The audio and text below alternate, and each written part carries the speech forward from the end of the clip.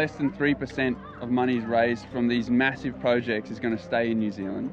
So it's not about money. You know, New Zealanders are going to get nothing from this project of seabed mining coming here.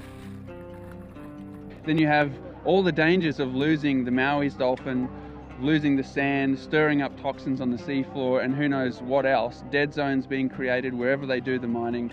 So really, you know, for New Zealanders, this is an issue that is going to affect everyone. And so everyone needs to ask the question, does New Zealand need this? If people think that it's too late for the Maui's dolphin, then all they need to do is look at other stories of cetaceans making comebacks. So humpback whales on the east coast were down to just a couple hundred in the 70s. Now we have nearly 15,000 migrating our coast every year. Then you have the Tongan humpback whale population making a comeback from just 55 as well. So there's a real similar story there where when it came to the critical point where this animal needs protection, the people in Tonga stood up and made the decision to do that. And now that population has increased to a couple thousand. There is enough time to save the Maui's dolphin, but it's up to all of us to take the steps to do that.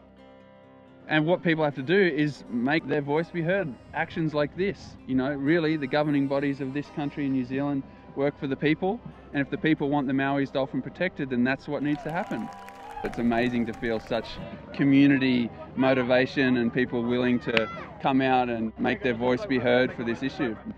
Joining with the group KASM, Kiwis Against Seabed Mining, is essential for learning when the applications for seabed mining will be put in and the 20-day period where people can put their submission in and let their voice be heard that they don't want seabed mining here.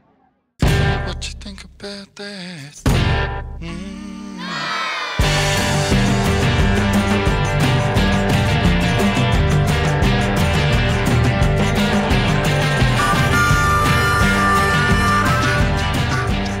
For the Maui's dolphin, it's now or never, it's all or nothing.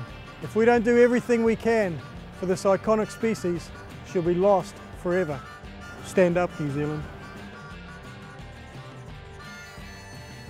Now, there really is so much to lose, and there's very, very little to gain with this project.